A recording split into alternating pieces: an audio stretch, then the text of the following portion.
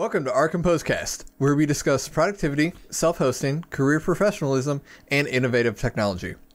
Here to bring you the latest from the open source ecosystem and beyond is yours truly, Andrew Syriac, and with me is my co-host, Jack Moore. How you doing today, Jack?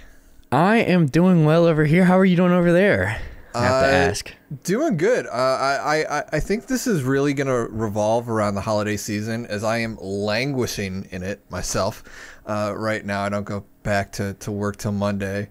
So I've been tinkering around with stuff, really, waking up whenever I feel like, and then coming in here and really not doing anything super intense, although the Arcompose developments would call that a lie.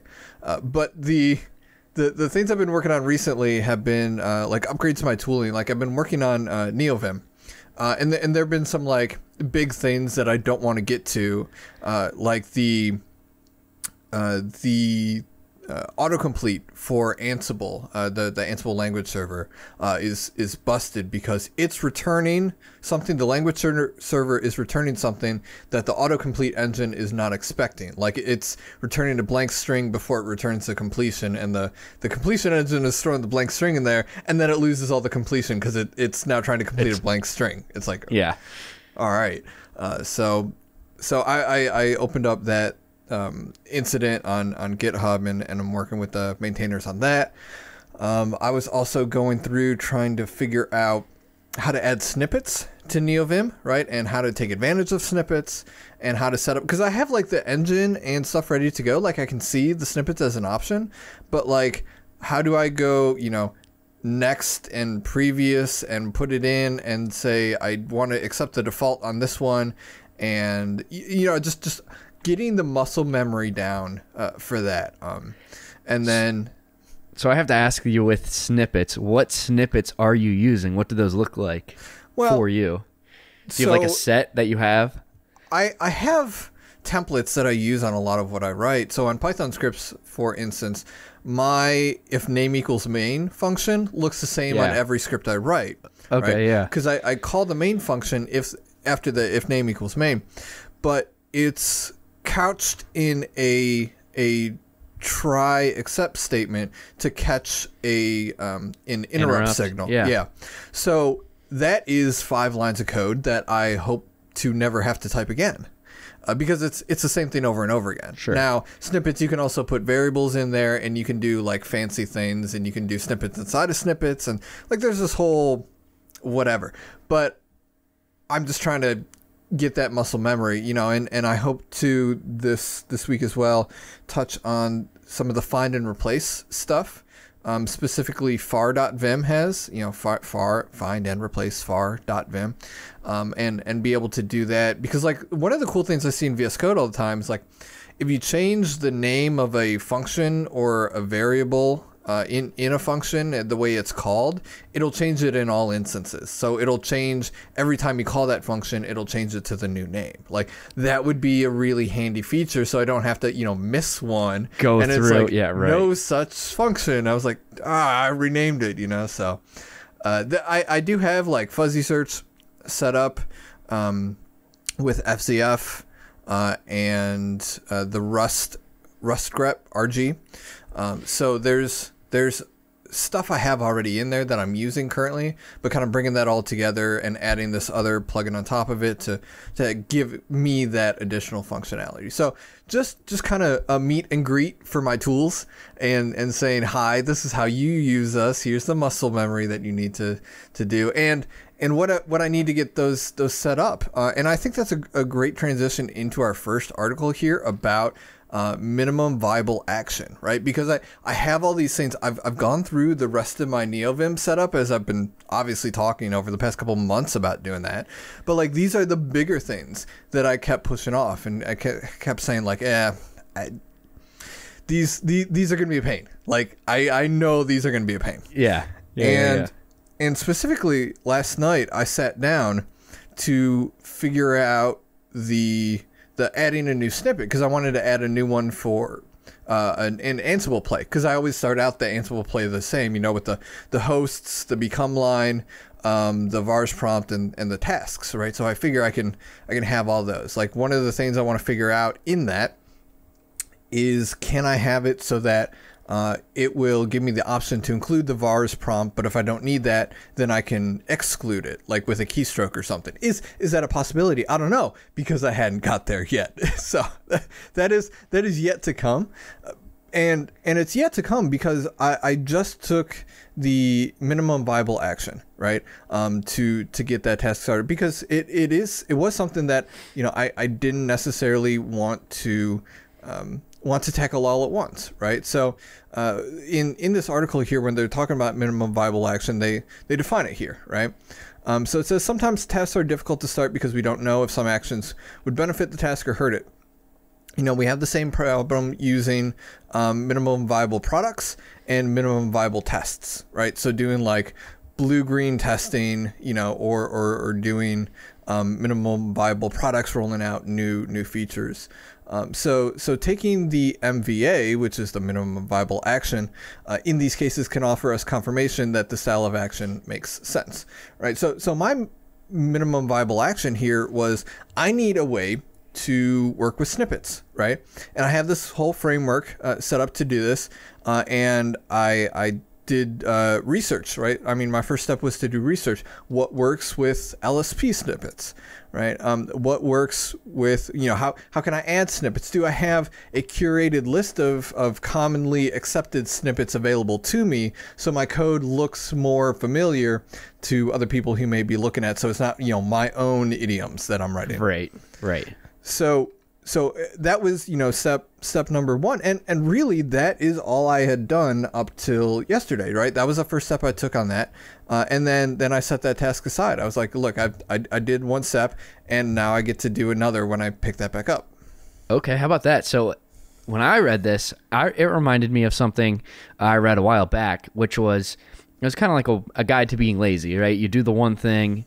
If you don't want to do it, or it was a guide on procrastination. It was if you don't want to do it, do the least amount possible, which is kind of what you were describing. Exactly. But then it went to say, and kind of how this article kind of prescribes it, it's like, well, once you have the document or configuration open, now that you're in it, you may as well just stay for like one or two more tasks, which I really liked. And that always kind of suckers me into that. And I always get kind of tricked into that. I trick myself into, all right, well, I'm just going to add one, you know, one fetch line to this API. It doesn't even, you don't even have to do the back end part of it. Just do the front end, just make the call to what endpoint you need.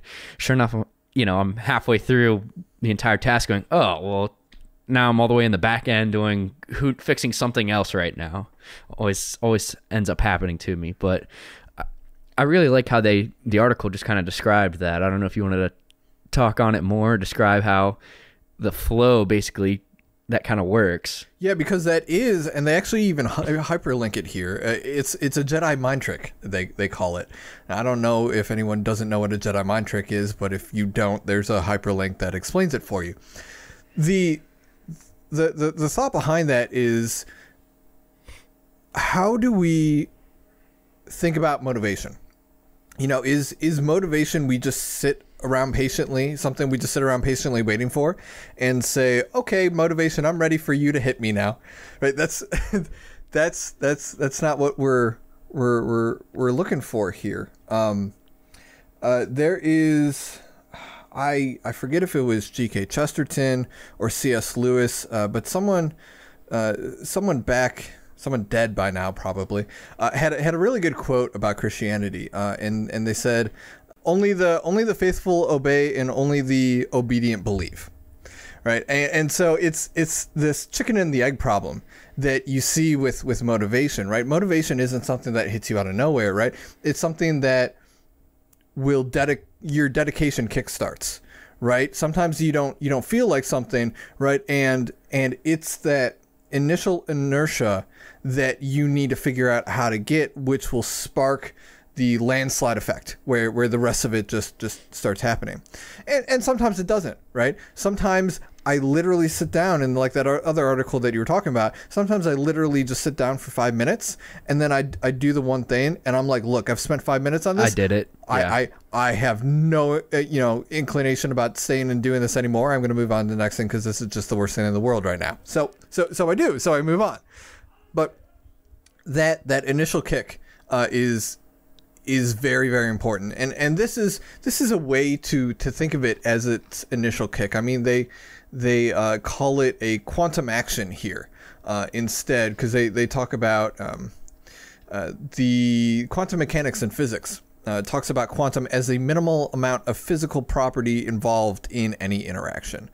So they postulate calling this quantum action instead. So like what's the smallest amount of action that you can do on a task, right? And this is where you come to say there may be 2 or 3 things I have in progress right now, and it's not because I'm scatterbrained, or it's not because I can't sit on something. It's because in the back of my head, I'm not ready to do this. I haven't been able to ruminate on it. I haven't been able to, sleep on it is an old phrase that a lot of people use, but like the ability just to let your brain just kind of put the pieces together in the background. Yeah. That's a real thing. So if you don't, if you're feeling some kind of a hesitancy towards that, right? There's probably a good reason. It's probably because you don't have a clear direction of where you want to go, or really a next step defined, right? So some of those things you can help, like sitting down and writing out what you need to do to get that task done if it's something you're stuck on.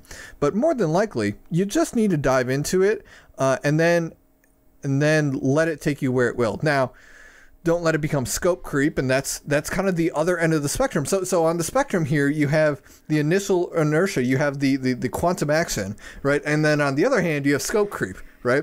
And your work should be a constant balance between the two of those, right? Are you able to get started on the thing, and are you able to like not do too much of one thing? Right, yeah, exactly. So how do you stay in that happy medium?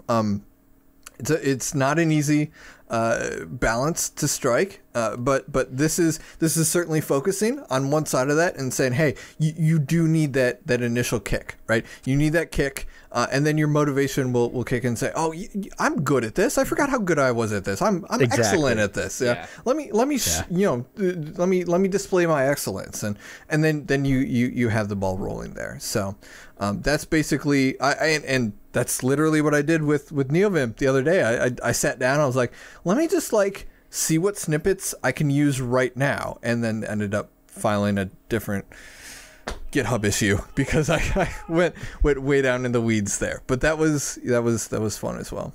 We also have the other article here. Yeah, you want to touch on that one? That one was on self-hosting. I'll tell you what, I was more familiar with the MVA, but I can talk on this one as well. And I really liked this one, which kind of discussed, I don't know if you want to call it the movement, or was it an opinion article, would you say, about moving away from big tech companies, just kind of describing this world where I think we already live in, of self-hosting, where, so basically just kind of dives into what it looks like self-hosting, hosting your own services.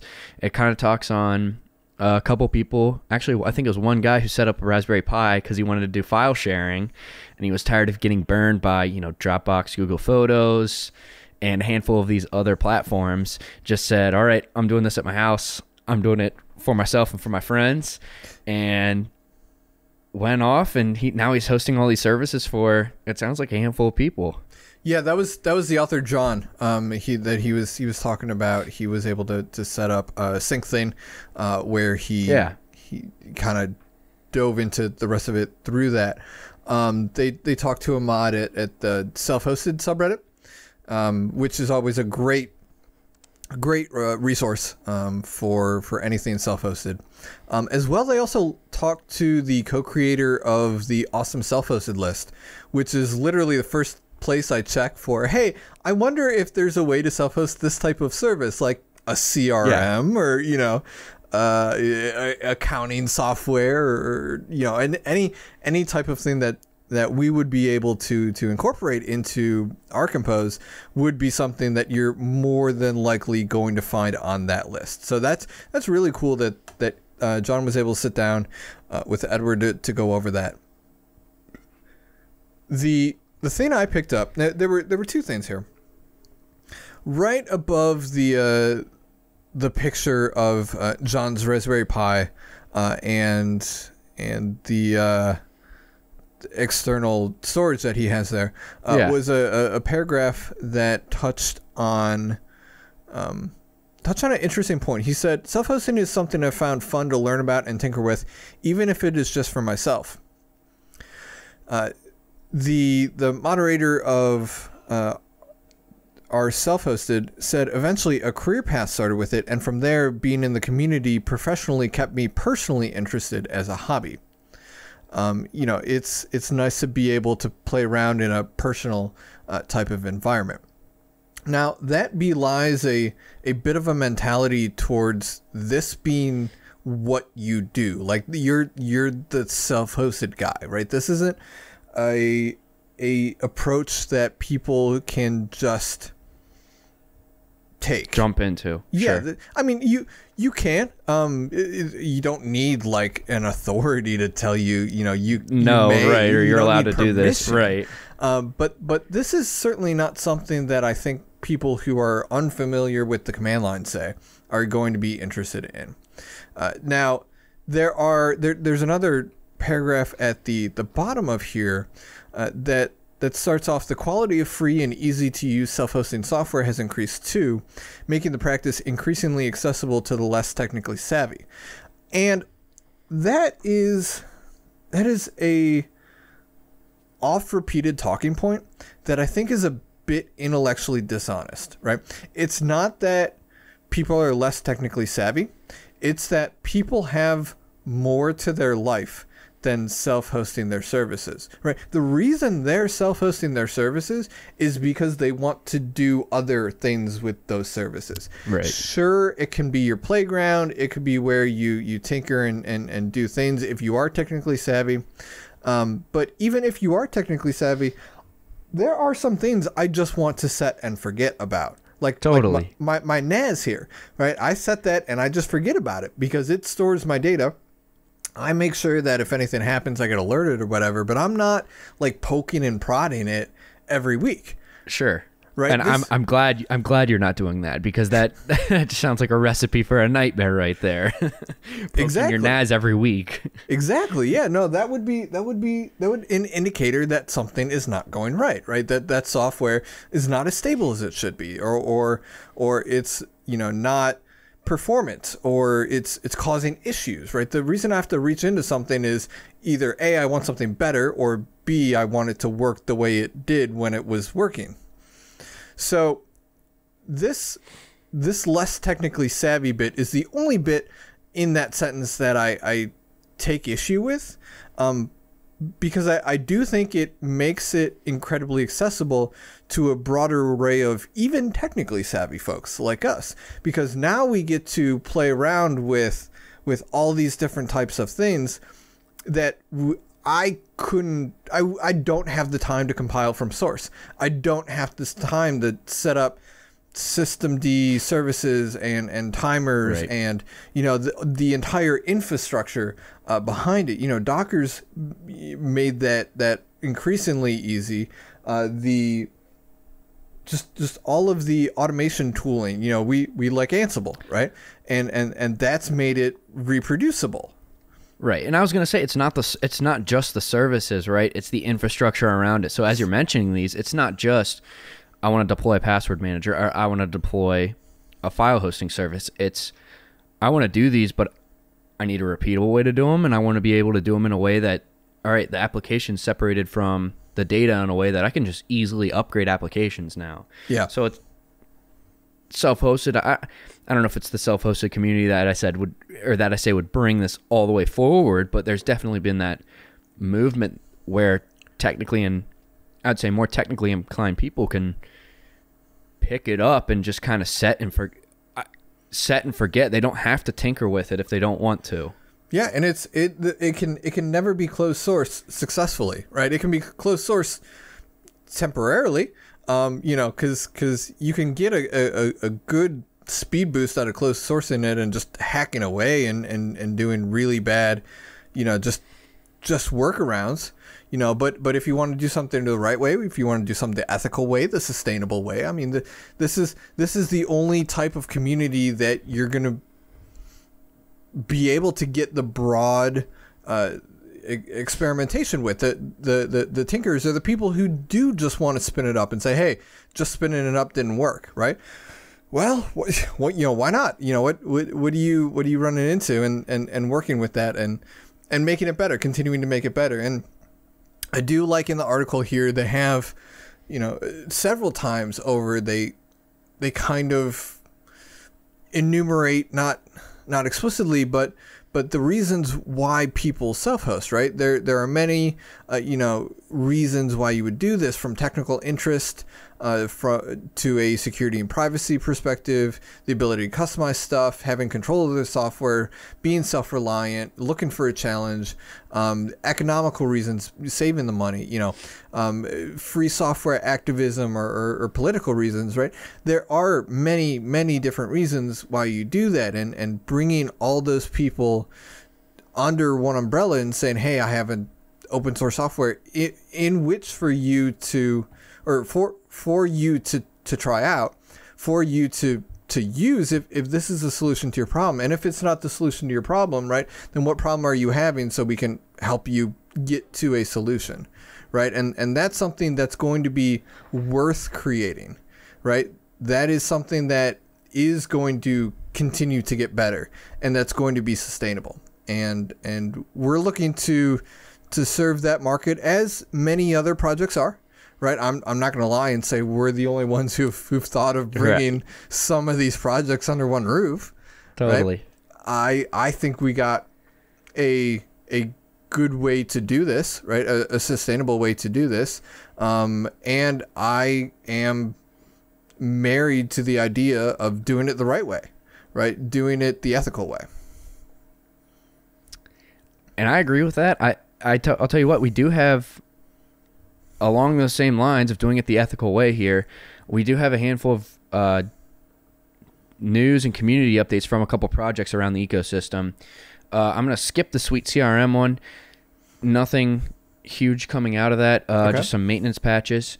We do have, though, kind of some other updates. I'm going to jump to Firefly 3 here. Yep. The CSV importer, it's the last release for this. They're migrating away. So this is their 3.0.0. It was released 2 days ago. If you look, there's a warning. I'm saying it now. Yep. Don't be surprised when you can't import data via CSV. The warning is this is the last release of the CSV importer. The Firefly 3 data importer will replace the CSV importer. So okay, so there is a replacement in. There's a replacement available, but the CSV importer is being deprecated, no longer worked on, unmaintained. I'm sure if there is a security patch, they may go back, but yep, who knows? Has to be reported, right? The next one, another small one, is the Canboard update. Again, with this one, it looks like they're just kind of doing regular maintenance. A lot of the libraries, it looks like, were upgraded. And then Composer, which I think is a PHP. I don't know if that's Laravel or Package Manager or what Composer is, but Composer is updated. And then I don't know if we touched on it last week, I believe, but Rundeck had some Log4j vulnerabilities, so that warranted a couple new releases in the 3.4.x branch and the 3.3.x branch. And I think with the 3.4.9, we got a new release, Papadum Gold Globe, which really just kind of covers the Log4j vulnerability, as Rundeck is in fact a Java application.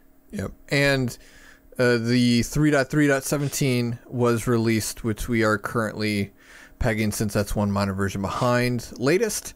And that seems to be working all right. We upgraded our own infrastructure to reflect that, and everything's going smoothly from our end. And then the last one here is from Bookstack, which I don't know if you got a chance to look at this update, but there was quite a lot going on in this one.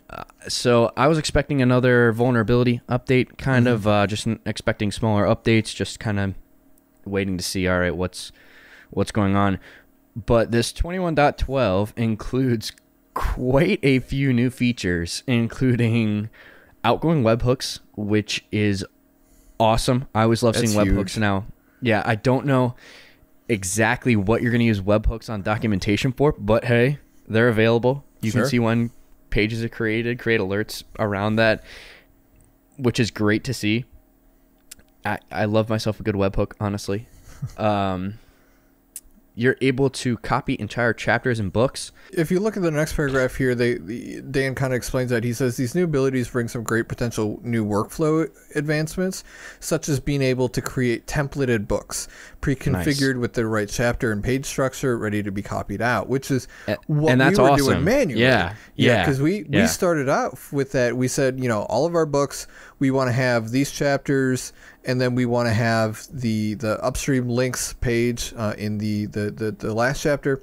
So if we were able to do that earlier, that would have saved me probably 2 or 3 hours. A lot of time, manually, putting in all these, going through and creating. I'm sure. Yeah. So that is really cool to see. That is an actual problem that I had to perform a workaround for, that he's introduced a advancement for. So that's great. That's an awesome one. We'll have to get a template created out there. Yeah. Sounds like a task. But moving forward here, there is copy rules as well, which kind of follows that same, what I would call same kind of line right there, right? You have a user, you want to give them, all right, is this an editor? Is this someone we want to give read-only access to behind visible pages, behind pages that aren't visible to the public? So kind of along the same lines with that one, but for roles of users. And then the last one is the Search API updates. In 21.11, they mentioned the Search API endpoint, and it sounds like it's just continuing to update this API endpoint for more additions, more useful response data in the response. And then the last one is a logical theme system custom commands. I don't have anything on that one. It sounds like just an easier way to manage themes. There is a YouTube video attached with this one. Also, I'll give Dan the plug that he does have the YouTube channel, which it sounds like he's going full force on out there. Good for him. That is all I have. There is a full list of changes on that one, and we do have all the news and community updates, as always, on the show notes. Do we want to jump into our composed developments here?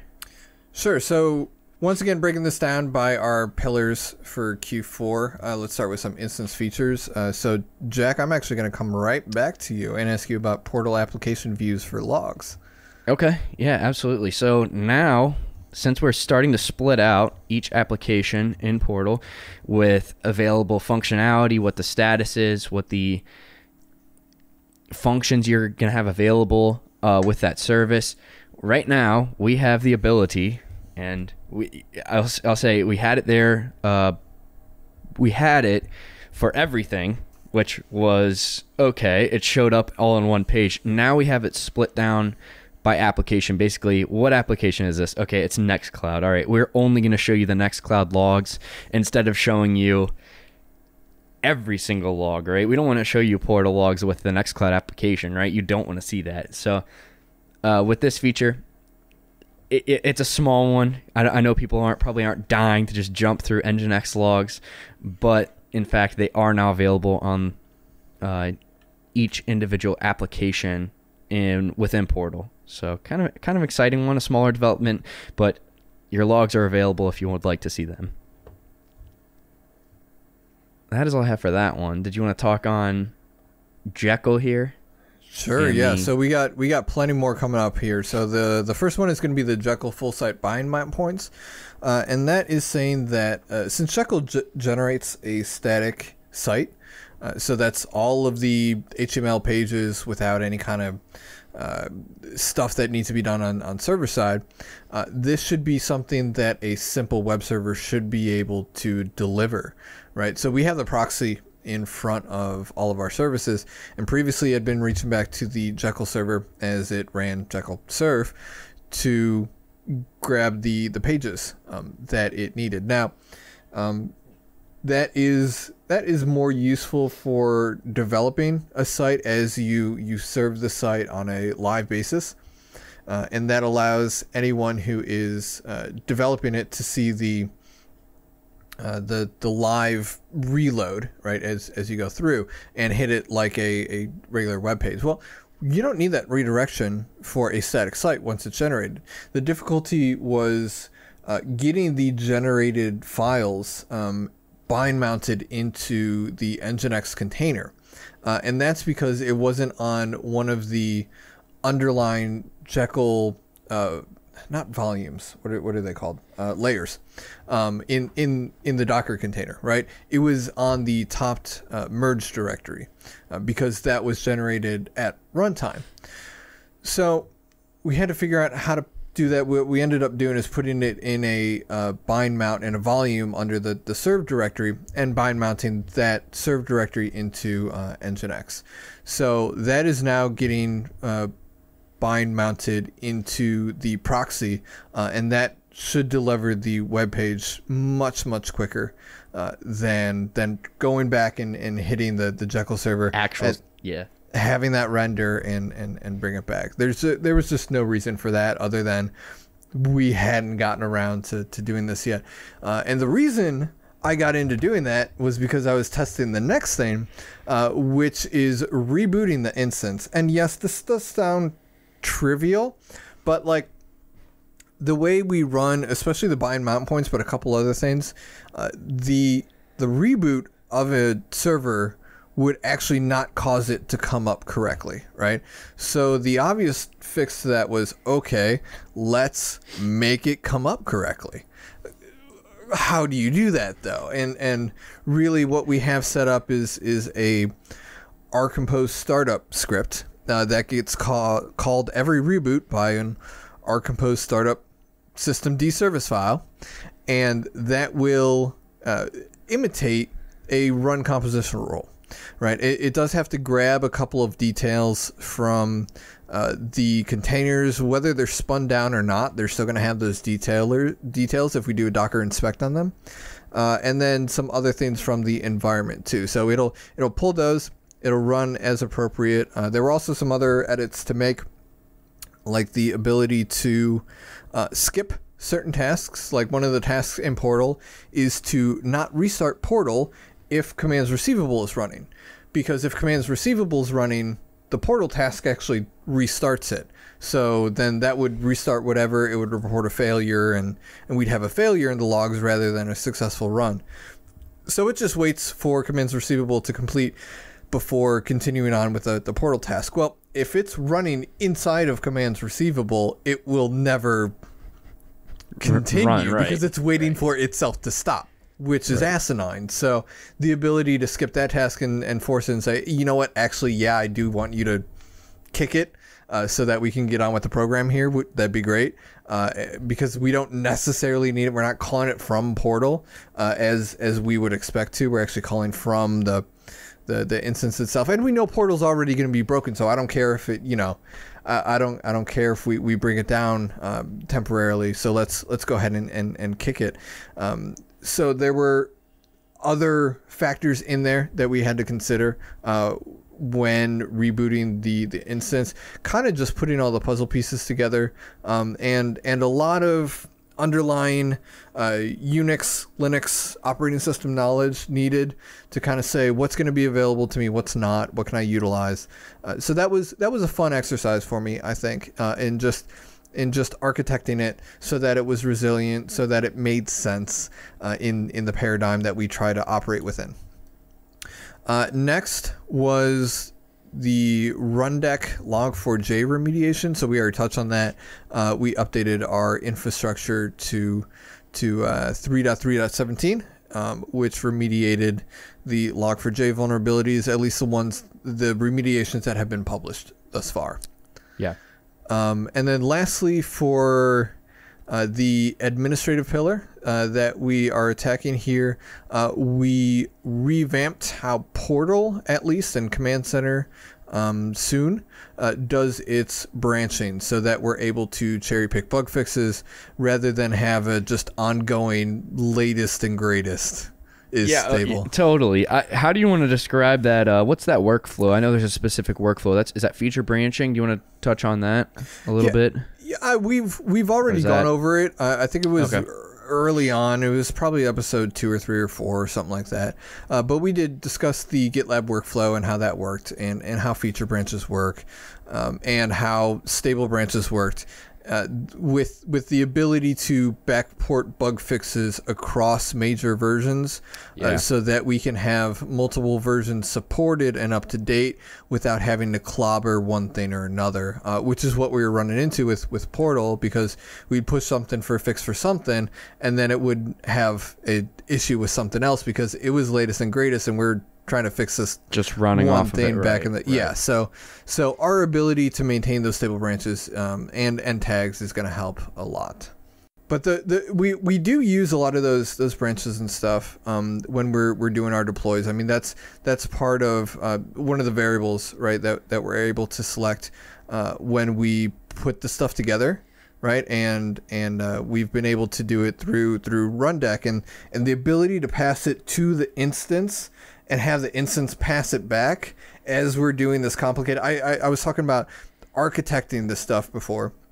In the paradigm that rcompose tries to fit itself inside, right? We've kind of set the boundaries for ourselves, and we say it should work with all of these things, right? So we've done this really cool work on being able to reboot the instance, run rcompose rules on itself, and all these cool things locally on the instance. But we can't forget about using Rundeck as our automation front end, right? That's super handy when it comes to injecting some of the compositional enterprise infrastructure secrets into the runs that we perform on these instances, especially the ones that we maintain, right?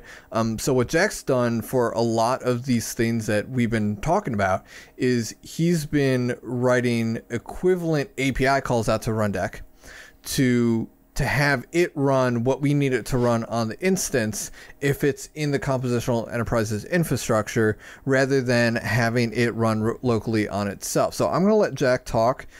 Today he wants to talk about the API of Rundeck and how he's used that to accomplish this dichotomy of stuff being able to run locally, but also how do we call Rundeck so that we can have credentials, so we can have secrets and stuff in our maintained infrastructure. Absolutely. And what an intro. Wow.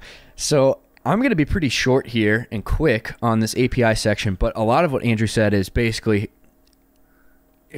he covered it very well, and I kind of want to go into more details on it. But essentially what we have is on every Portal instance, we're making calls to either the local instance, as you mentioned, or out to Rundeck. So if you're on our infrastructure, you can run most of your jobs from the local instance, or you can make a call out to Rundeck, and Rundeck will run that from there. And what we end up doing is injecting a bunch of keys in and passwords in and all this fun stuff for Portals to say to itself, okay, look, I'm able to make calls out to Rundeck. I'm able to run jobs from basically a shared infrastructure rather than my own. So I don't have to die and kill my resource usage every time. Now what it ends up doing is, of course, it's going to go, when we say we're going to run a compositional rule, it's going to act on that instance, but we're calling Ansible not from the commands receivable on the local instance. We're calling it from the Rundeck API, which is in fact running it from itself out to the instance. But you have to ask yourself, what's this API? What's an API? I don't know how technically inclined most of our user base is, but with us talking about non-technically savvy earlier, basically an API is a funny word for application programming interface. It essentially means I don't have to point and click through the Rundeck application. I can just write in code, hey, I want to make a call out to this endpoint, which will do this. And the most popular are obviously going to be jobs, executions, projects. But to get started with the API, it starts at authentication. You have to, who are you, right? And we talked about ECLs last week and user authentication last week. Who are you? Are you allowed to run this, right? And you can write a whole front end if you want. And that's essentially what we've done with Portal for Rundeck. Instead of giving out local accounts for our Rundeck instance, and an ACL policy on those users that's probably just going to be monstrous. What we've done is we've taken Portal and said, hey, look, you're going to be able to run certain jobs, certain executions from your instance, but we made it easy for you by putting it a nice UI, a nice user interface in front of the API saying, hey, look, we want you to be able to if you're having issues, we want you to be able to run in our Compose instance. We want you to be able to restart a service. We want you to be able to stop a service now that we have that available. We want you to make, we want to allow you to remove services, add services, whatever you want to do, that's fine. But I'm going to make it easy for you rather than just handing you Rundeck information and saying, hey, here you go. I'm going to make it easy and say, hey, look, here's your simple navigation. Let me just add it in Portal and you can walk through it the way you want, right?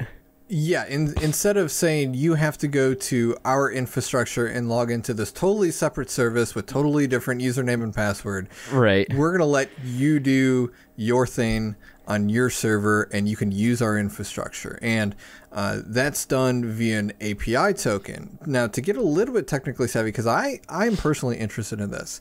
So, like, Rundeck uses an API token rather than regular auth, like a username and password. Right. That's correct. So I really like the token aspect of it, because you have to log in to get your token, right? And I won't get picky, but you can do it from the API if you have that access to create authentication tokens, but I don't want to dive into that right now. Essentially what you have to do is log in, and then so it authenticates, says, all right, to cut you off at the pass there. Yeah. Like, we're not doing this, and we're not asking really anyone to do this, correct? What do you mean, create authentication tokens? Correct. No, what I've included here in the API is how we have it. So even when you rotate keys, which we've done, that what that looks like for us is essentially what I'm going to walk through here, right? No one has to walk. This authentication stuff I included is nice if you yourself want to use the API. If you want to sign up, and for your instance, if you have Rundeck as a service you selected and you want to do kind of this front-end automation, you want developers to have an API available to them, this is how you would grant them access without giving them full admin. Now, most instances, if you give them that password, please don't share that.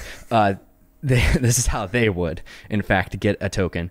But the authentication's done. You sign in, you hit your profile, and then in your instance, there's a little user API token with a plus next to it. And then what it's going to do is a little module is going to pop up, and it's going to say generate new token. You get to name it. You have to assign the username associated with that token, so you can in fact create them for other users.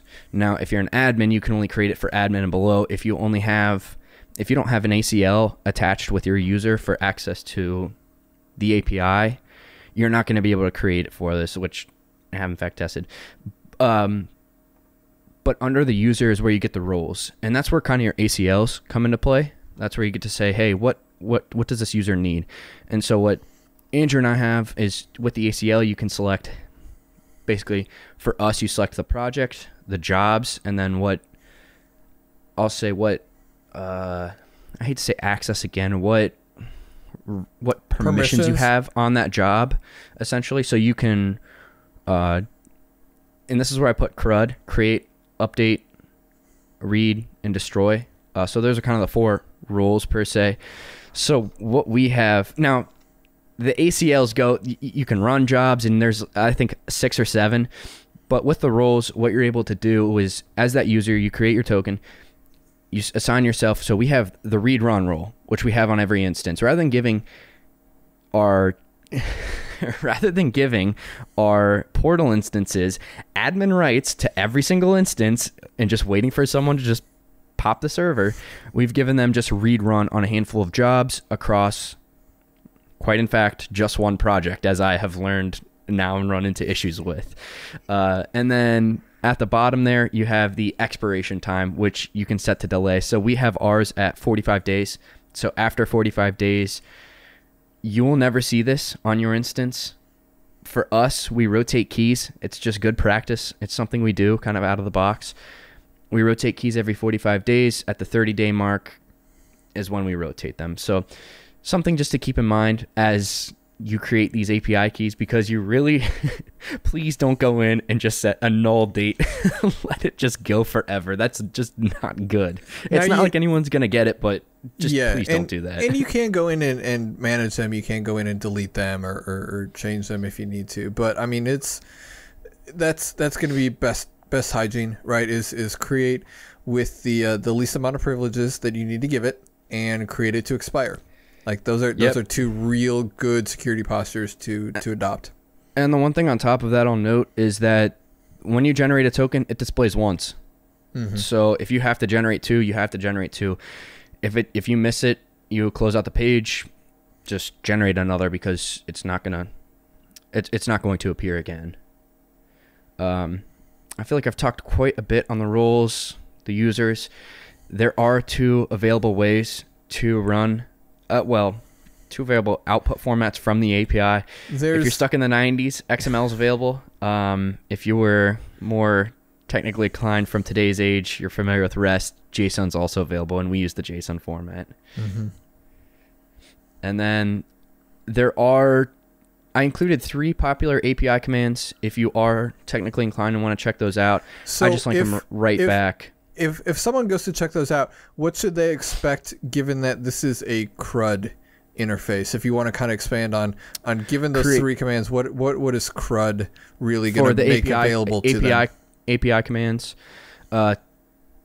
Essentially, with CRUD, you're creating a resource, you're updating resources, I mentioned it, reading resources and deleting them. So basically, with the jobs, what we do is create. We don't really go in and you can delete jobs. I more or less call them canceling. You can cancel a job. We don't really wipe it from the record per se, but what you do is you would submit like a post request, and you'd go in and, all right, I'm going to start a run compositional role, and then that usually pops back out in execution, which is why I included the execution as the next one there. From the execution, what you can do is then just read all the output from that, which is what we do on your portal instances when stuff's kind of going wrong. You want output from a certain data point. You want to see what services are healthy, what's not. The execution is where you get all that information. You run the job, it gives you an execution. You pull from the execution all of that. Now, all of this is under a project, of course, so you have to scope it, right? At some point, you have to say, all right, well, where's the job? And most of it's UUIDs, but the project you have to include there as hey, I want to go to the rcompose project / I want to run a compositional role or get the health check as a job. And then from there, you grab the executions. So I included these 3. They are definitely the 3 that I use the most, just because jobs are so prevalent in Rundeck. Execution is just going to give you all that data from the output. And then a project is really just that base kind of starting point from, all right, what do I have available to me? And like we've been harping on, I mean, this is kind of the documentation of how we use this service. There's a lot more to Rundeck in its API. It is obviously, as we've said before, a project that's written on top of its API. It's a front end written on top of its API. So almost anything that you can do with Rundeck, you'll be able to do with the API as well. And that's what we like to see too. I mean, we like to give ourselves the ability to create the runners, and I know that's not something we've talked about on the podcast a whole lot, right? But scripts that we write usually are going to be interacting with an API of some sort. So if you're not one of the technically inclined or technologically you can't say it like savvy that, people, yeah. If you just want something done, if you're looking and say, hey, I have this thing that I do 5 times a week, right? And we can go talk about tech debt. But, if you're finding yourself doing something manual, you think it could be automated, right? That's where we start looking at the API of a given project and say, hey, is this something that's scriptable? Is this, is this a known input, known output, known execution state? We can start working through the ability to automate that, seeing that we have this experience, right, with going through and touching a lot of these APIs, right, that is certainly something that we're available to. Now you can contact us through rcompose.com. That's going to be the easiest place. Or if you have an instance with us, shoot us an email. We have our support email, or reach out to us however you best like to get in touch with us. Going forward in the rest of the podcast, though, I wanted to kind of dial it back from a lot of the technical side of things, and just kind of relax in the holiday spirit, right? For as long as I can, because inevitably I will have to bounce back from the holidays. For me, that's right after the start of the year, after next weekend, and I am dreading that. So I put this together just to kind of personally talk through, for me, what does that look like? So my situation right now is I am taking this week off. Today's actually my birthday, so I am. As you could probably tell, I love doing this so much so that I would do nothing else on today other than this. But after that, I will be spending the New Year's celebrating and then coming back to work. And it always feels like, it's a new year. It's a gung ho season. But what is the best way for me to attack this, and what's the best way for me to come back in my stride? And I use that analogy because I see this as equivalent to jumping back into a workout schedule after having taken a break, as I may or may not have done recently. Oops. Okay. And so it's like, well, how do you want to do this, right? What is a realistic way to take a minimum viable action to get back into the swing of things, right? So I'm going to reference back to what we talked about earlier in far as minimum viable actions, and say the first thing you want to do is actually start doing it, right? And whatever it is. So if I'm talking about a workout, I do want to get myself out there and actually working out again, right? If it's getting back into work, I need to, sit myself down and look at my board and figure out stuff to do.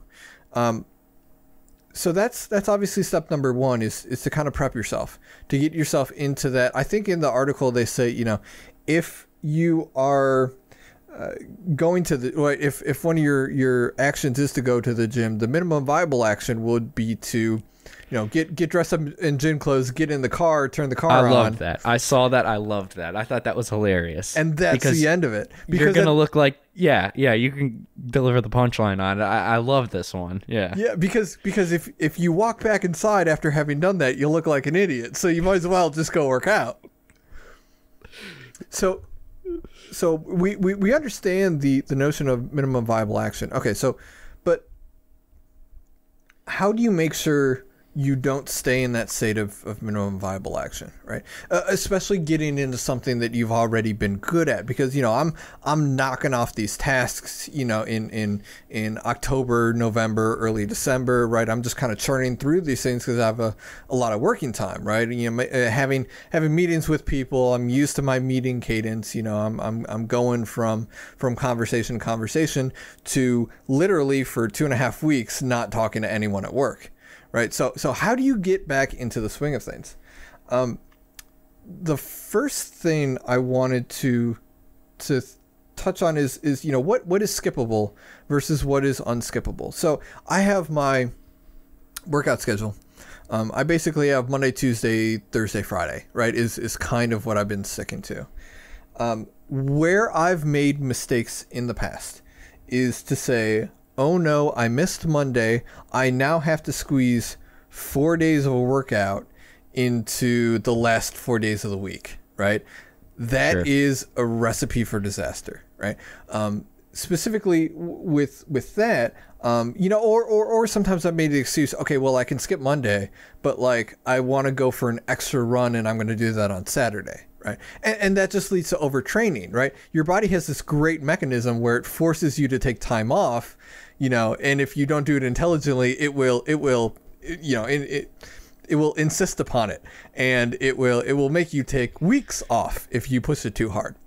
So having learned from that, right, the trust you have to put in your schedule is to say, I trust that if I come back on a Friday, right, and I work out on my Friday, and I know I have Saturday and Sunday off, I'm not going to try to cram extra workouts in those days, right?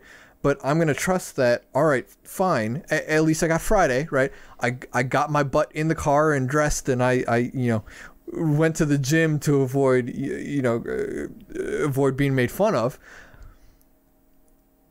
But I'm going to give those days of rest, I'm going to take those days of rest, and I'm going to come back Monday refreshed, ready to go, and ready to be on my schedule, right? There's nothing worse you can do than to try to over engineer yourself into, I'm going to get the same amount of workout every week, right? Because you're not. It's life happens, right? Yeah. So I'm going to come back, if I come back on Tuesday, I'll do Tuesday, I'll skip Wednesday, and I'll do Thursday and Friday. If I come back Friday, I'll start Friday, I'll skip Saturday and Sunday as my rest days, and then I'll come back Monday. I mean, I'm trusting the system that I know works for me, right? Because I can sustain that, and having taken a break, come back into that, right? Now we see that a lot with meetings, with maintenance tasks, and a lot of the things that aren't super important when it comes to our work, right? But what about the things that are unskippable? What about the tasks that make up our pillars for Q4, right? What about the bigger projects, right? How do you get back into the swing of those things? And that's where I kind of wanted to have a conversation on Kanban versus calendar, not before having seen how alliterative that was, just realizing that right now. But Kanban versus calendar, how do we approach what goes on what? And I think the beauty of a Kanban system is its ability to call out unskippable tasks. For instance, laundry for me is an unskippable task. And yes, I'm a nerd. I'm a board nerd. I have everything in boards, even my laundry schedule. So if I see that, I need to do laundry today, it's not necessarily a task I need to do immediately. Usually I give myself a buffer period, right? Because I'll schedule it, every week, or for other things every 2 weeks, and go through that cycle. But if I miss a day, I can't pick it up in 2 weeks because I will have no clean underwear by that time. I must do my laundry within that buffer period. Totally. So the board system, a board system, whether that be Kanban or something else, will drop that task into your whip or into your planning or what have you, but it will show that to you and say, I know this is overdue, Andrew, by the way. You still need to complete this. You can't just skip this. Yeah. So then I say, all right, I'll go do my laundry, and off I am. And when it comes back around 2 weeks later, actually Kanban is cool in that I can schedule it to say not from the first 2 weeks, but from like when I actually did it, that 2 weeks. So it's a rolling 2 week schedule instead of a set. Every month it's the 1st and the 15th or whatever like that. It's something that can roll if I eat into some of that buffer time. But it does force me to not skip that task, right? Another one is I record who did the collections at church, right? Yeah. So we want to make sure that people aren't being overburdened. So we just kind of want to maintain a record, and if we see someone, if we see someone's picked up the last 3 months worth of collections, let's say let's get someone else into the rotation here. Let's make sure that's a healthy rotation. And I don't care if that's done right after church. I don't care if that's done Monday, Tuesday, Wednesday. Really, as long as it's done before the next week, right? That's fine. But I know that every time I'm going to be logging in my board, that's going to be sitting there waiting for me. And it's really simple to do. It's really just adding a line in an Excel spreadsheet.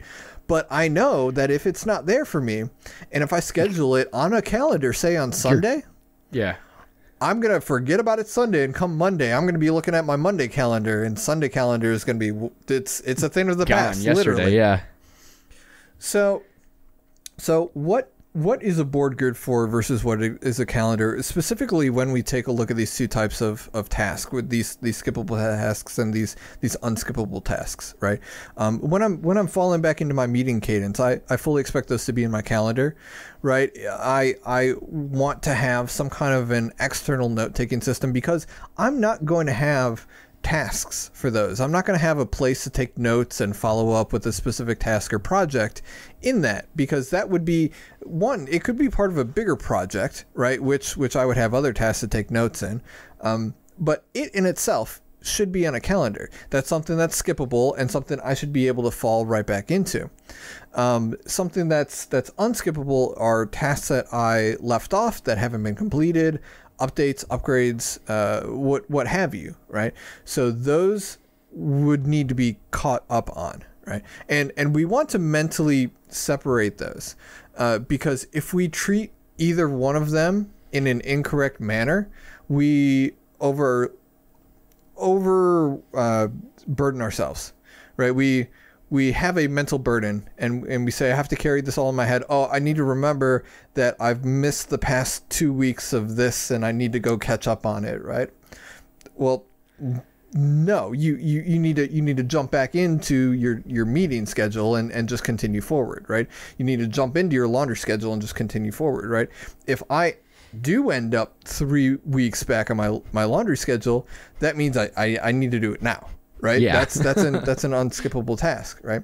Something that's skippable is something that, updating our API keys. Right. That we have that built in. We can fall right back into that cadence. Right. So the work that I don't want to get overwhelmed with is looking at all of these tasks, figuring out that there are some that I should just be falling back into the cadence of, and worrying about the ones that I've missed, worrying about past meetings, worried about past maintenance tasks, and making sure that I can fall in and not try to overwork myself on those to the detriment of the unskippable tasks, or else I will have no tasks that end up completed. So I don't know if that resonated at all. That was just something that I was bouncing around in my head. I'll tell you what though, I do like the count. So I know you have you have a due date, right? Yeah. You have a due date on the Kanban test. Now, do you have a time associated with those? What do you mean? Because at that point, it's due at 7:30. Do you have a start time for those? I assume they move into like in progress on the certain day, right? Yes. So day or days before, it moves into a separate column, right? So it moves into a visible column, right? So I know that you and I move a lot of what we have in pending over into planned for the next upcoming weeks, right? Yeah. And then it moves to in progress automatically. Some of them do. Yeah. So tricks like that are what I pull on my board to automatically have that indicated to me. Okay, so I've got you. Yeah. That's also, and this gets interesting, but those due dates that you mentioned, those are actually replicated to my own personal calendar. So and that's what I was going to ask you. Yeah. I was going to ask you, do you have either the start date or the due date replicated somewhere? Maybe not blocked off. Mm-hmm. I wouldn't say blocked off, but just something as like a, hey, by the way, this is on your board right now, or. Yeah, and that's an interesting point, because if I had a start date, then I would be actively blocking off time to do that from my calendar, which is a lie, right? That's not the time. It may take me 3 hours, but it's not going to be the 3 hours before the due date. Right. It's going to be 3 hours in some kind of a time before that, some kind of a work time that I've set aside, every day, or 3 days a week or something like that. And partially this thought process, this kind of trying to make sense of this, all kind of stem from this random article, and I do not have a link to it. But, this is one of the ones I pulled up on my endless scrolling through Reddit, and it was talking about why to-do lists suck and why, calendars are the only way to go about doing things. And they're like, well, if you don't have due dates, then things don't get done. I'm like, well, boom, I already have due dates for all my That's already on the board, yeah. Another thing they brought up, though, is like the disparity that you can feel when you don't get stuff accomplished, right? And I've tried to offset that with you and I when we talk about completed complexity, we talk about splitting up tasks, right? So I want my board to always be accurately representative of the work that got done, right? Yeah. I never want it to be but or no except, right? It should always reveal to us the truth, right? So if we've gotten half of a task done, we move that half task, we split the task and move the half that we got done into done, right? That gives us that sense of accomplishment, and it shows visually that we've accomplished that. We can go back and reference it when we do these podcasts, when we take a look at the developments. I say what got done, well half of this one task, but it's still worth talking about. So if we have that kind of offsets it. The calendar crowd, though, said, as long as you kind of stick to the schedule where you go in and do the work that you've set aside in these times, right, you can count that as a success, right? Well, I was going to say with that, then you're getting into time estimation, right? You're not getting into complexity completion, because stuff, you might say a 3, but that varies, right? Now, generally we have a pretty good idea for what that looks like, but some 3 tasks are a lot different than other 3 tasks. Like there might be, and I think of, programming versus editing the podcast, right? At the base level, you might say, all right, it's a 3 complexity for writing a program. That might take me, an hour, versus the podcast to sit down and edit everything, right? It's an hour to start, right? It's an hour to start. You're starting at an hour, and then you're going from there. Now, it's not very complex. It's not killing my brain doing everything, but it's a different they're different 3 complexities, which is kind of where, on that calendar subject, I find it very hard to estimate, all right, do I give myself 1 hour to do this, or do I give myself 3 hours to do this? And then you end up not making your due dates that you've set so far in the future, right? And blocking off the time. Now the argument to the calendar crowd is that, that way I don't have to feel like something is looming over my head when I'm taking free time, right? I can say, I've put in my 3 hours of work I want to do on any of my given R-Compose projects at that time. And fine, but I'd say that gets back to the board thing. You can spend 3 hours diddling your thumbs saying this is work, but is it done? If it's not done, if you have one more thing to do, it's not done, right? It could be 99% done and it's still not done, which is kind of where I would argue against calendar. And then it becomes even worse, because then you're sitting down with 3 hours ahead of you thinking, oh, how am I going to procrastinate for 3 hours? What am I going to do with this? Right. And having the ability to have, a couple different tasks in WIP and say, you know what, today I'm going to sit down and I'm going to start this thing. I'm going to do the MVA on this one task. Maybe that doesn't get your motor revving, right? Maybe that's the thing that just sucks today, and you're like, all right, tried it. I'm spending 5 minutes on it. Yep. Not for me. I'm going to move on to the next thing. You move on to the next thing, and then you're in that for 4.5. And then it's like, 11:30 at night, and you're like, where did the time go? I actually kind of want to go over, there's a book called The Hacker Ethic, which has a interesting chapter on time. I might bring that up next. I might just dive into that chapter. And that is where I got a lot of my early inspiration from when it comes to time management, right? And how work does not necessarily equal time, and a lot of that argumentation. It takes what it takes, right? And so the way to measure success is not in time. So figure out something else. And I think we've done a good job figuring out that's something else, right? And we've been able to steadily march forward towards a comprehensive suite of tools, right? Something that is going to be beneficial to people, something that self-hosters are going to want to sit down and say, hey, this is something that's pretty cool. Or people who don't necessarily want to self-host, but for any of the other reasons, the economical reasons, right? The sustainability reasons, the political reasons. I don't care why, right? If this is something you're into, I want to make sure that I'm putting out the best product, right? Not that I'm spending the appropriate amount of time working on it, right? And so I think both you and I have pledged to do that for our Compose, right? And I know that the broader open source ecosystem, that is the same mentality that I see there, right? So as we kind of push this mentality forward, this standard of excellence, right? We want to be continuing to raise the bar, and this is the way we raise the bar, right? With good habits like these, right? With the ability to see work rightly and to humanize it, right? To say people need to see successes. People need to get that kind of positive feedback, right? And so I pledge to continue to look in and develop that strategy. If anyone's out there and you're thinking, I don't deal with people well, right? Or I've trouble getting myself motivated, right? Or I don't like the direction that we are heading in. Whoever we is, right? Whoever we is. That's a weird way to say that.